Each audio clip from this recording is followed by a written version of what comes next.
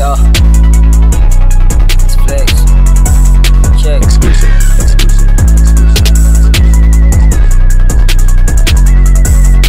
I never had nothing.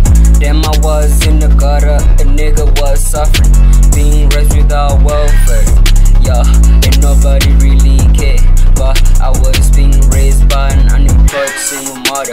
Cause I don't know my father, I only know his one picture. Life got worse when my stepfather came in the picture.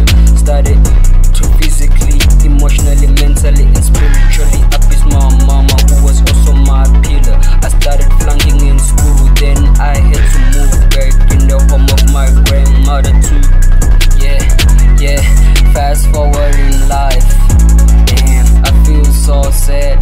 Wow, because there's so many problems.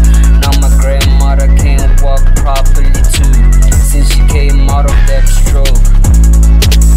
Yeah, now I'm reminiscing my life at the boarding school. Damn, was going with the fees, still made it to university. I'm like, who knew?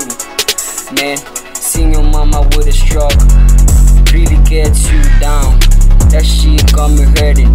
Truly I thank God who saved you.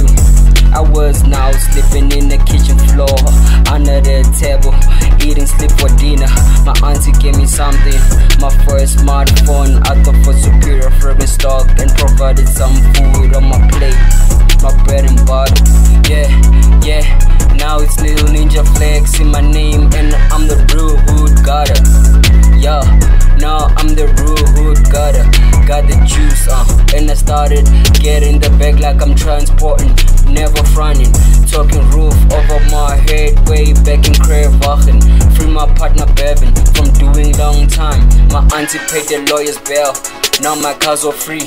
When you go to jail, that's when you see who really loved you. Nobody loves us like my auntie Makosi do.